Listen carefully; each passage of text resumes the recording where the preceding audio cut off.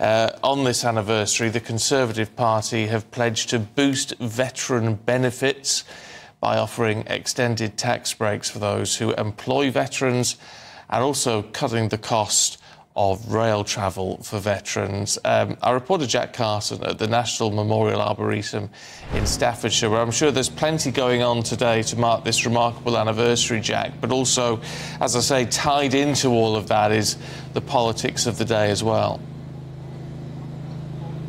Yeah, certainly.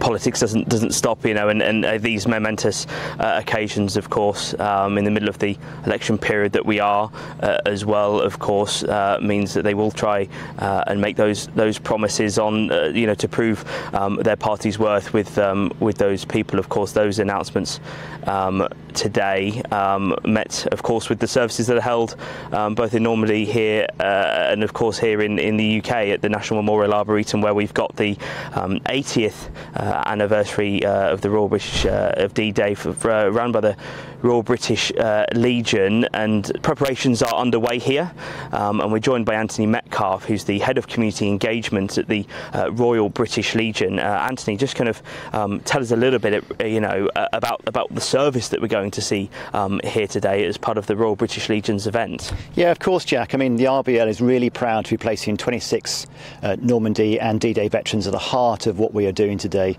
Those individuals are from all the services, from the Army, Navy, the Royal Marines, the RAF and the Merchant Navy.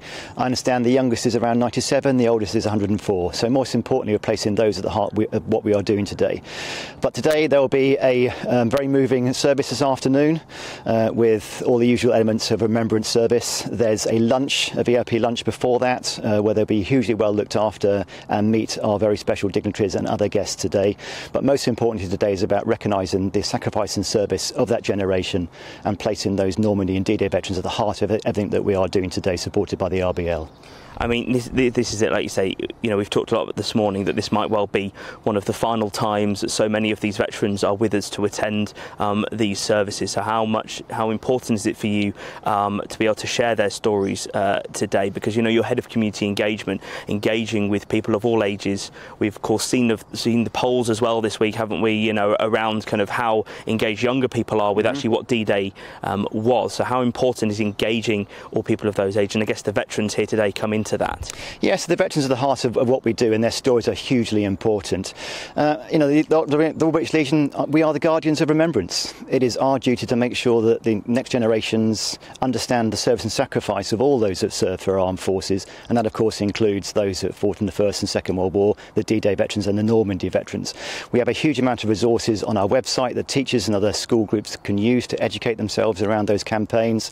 There are huge events taking place across the nation, not just here at the RBL, not just in the Arboretum, not just in Normandy. There's schools putting on events, there's community groups, there's our branches and our membership. So I think we all have a personal responsibility to make sure we understand what that generation went through 80 years ago and when they liberated Europe for the freedom that we all take for granted today. All right, Anthony, thank you so much for joining us this morning as preparations do get underway here at the National Memorial Arboretum. But as you mentioned, Stephen, as well, those big promises made today by the politicians in light, of course, as well of the big events across the country here and across the world as well.